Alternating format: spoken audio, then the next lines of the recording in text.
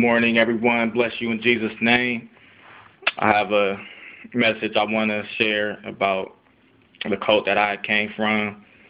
And as I continue to share these videos, I am working on, delivery and all those things and, putting more emotion into the video, what have you. I'm just a laid back person, but this isn't going to be a video that really has that excitement either, because it's a very tough issue for me to talk about because of where I came from, and not only the good times, but especially where we're at now. So it's kind of hard to talk about it because, this is where I learned about God and what have you. And the people there, they're great. It's not a carnal battle.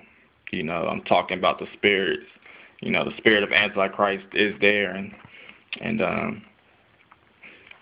so it can be taken the wrong way. Especially if they were to see this video or what have you.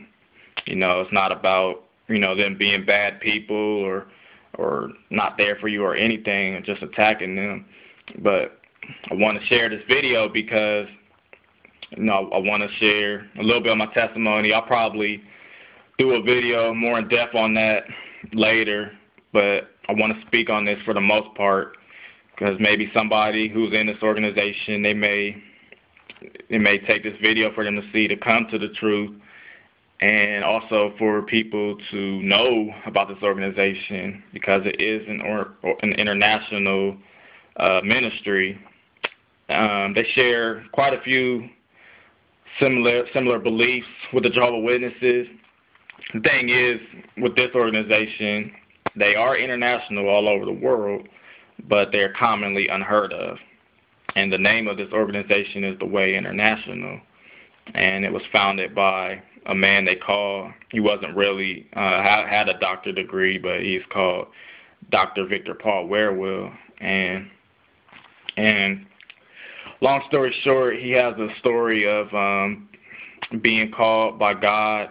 He's deceased now, but he says that, he heard a voice tell him that if you preach the word, I will teach you the word like it hasn't been taught since the 1st century. Okay. There's already error here because God has promised to preserve his word, and we need his word every generation. So for God to, tell this man that in so many words, people have not had the word for 18th, 19th centuries, that would be God failing to preserve his word, okay?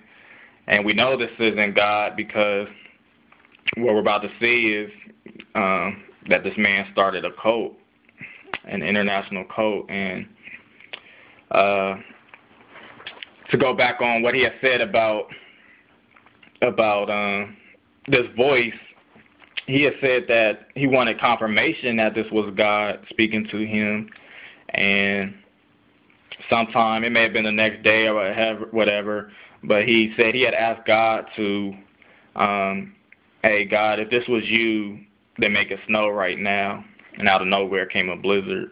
And I don't remember the city, state, or whatever, but, I've researched, and, they said there's no record of a blizzard happening at that time. The cities and states, they keep record of, we had a tornado, an earthquake, or what have you. And this is where most cults start, because they fall in love with the founder, and they're just so close to God and so great. It's not that they believe they're perfect, but they get in love with them, and they're able to override the word. And, really anything they say goes. And a lot of people, they don't want to hear about their cult leader, but it would answer a lot of questions, expose a lot of error if they studied their founder, his or her life, and their teachings in line with the word. But for the most part, this video, I'm going to be sharing a few of their doctrines, and I'm going to share the word on it, how they are contrary. And again, a lot of people, they knock me for trying to find a perfect church, which I'm not doing. it's not that you're going to have every doctrine right, but cults are qualified as damnable teachers. They teach damnable heresies. God is not there because what they are teaching is going to lead to hell, and God is not in this place. You know, to have the word wrong on anything, it isn't good. But there's some things that, you know, we are wrong on, but it's not going to affect our salvation. And I guarantee you there is no place that is of God that is teaching, you know, a damnable heresy that's straight up going to lead to hell. And if they are, they will be led to the truth because God's not going to have that. So the biggest issue, I'd have to say, is with the Trinity. The Way International denies that the Father, the Son, and the Holy Spirit are God. Similar to the Jehovah's Witnesses, they believe only the Father is God.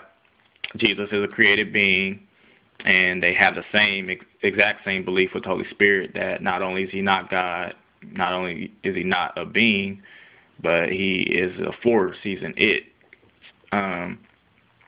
One thing that the Jehovah's Witnesses correctly do realize is that Christ had a pre-incarnate existence.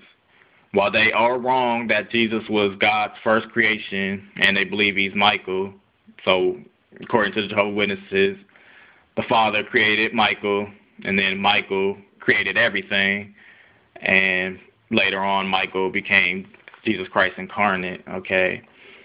So that's wrong, but they do recognize that Jesus existed before he was born. The Way International states that Christ did not exist until he was born, when he was conceived by the Holy Spirit sent by the Father. And the Way International, they read the King James Bible. It's not surprising. You know, people ask, well, what Bible do they read? And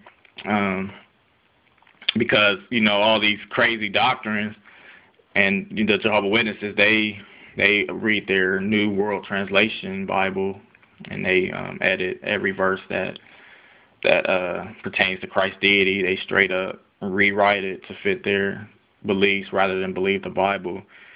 The Way International does read the King James Bible, but the problem is that it's under the interpretations of Mr. Werewolf. And I've already done a video on the Trinity, so I'm not going to stay much on it. I do want to read some in John 1. John 1:1 states, in the beginning was the Word, and the Word was with God, and the Word was God. So right there you see two individuals. You know, in the beginning, you know, this is speaking of eternity. Jesus Christ, he is Alpha, Omega, the I am, the first and the last. You know, these are God's names, and those names, they pertain to his eternal existence. You know, Jesus Christ is the same yesterday and forever. His existence, did not begin in Bethlehem, nor did it begin in heaven. There is no beginning, you know, as far as him being a creature. But here in John 1:1, it's two individuals. See, both are God. Word was with God, the Word was God. In verse 14, we know the Word became flesh. It should be that simple. You know, God became flesh. That means he took on humanity. And in between those verses, in verse 2, the same was in the beginning with God. So he's always been with him. All things were made by him, and without him was not anything made that was made. He's the creator. Only God can create. Going down to verse 10, he was in the world, as we know Christ walked the earth, and the world was made by him, and the world knew him not. So Victor Paul Werewolf, you know, because when you're on the wrong path, you have to reinterpret verses to support your doctrines. And the Bible, it's a book you can do that with.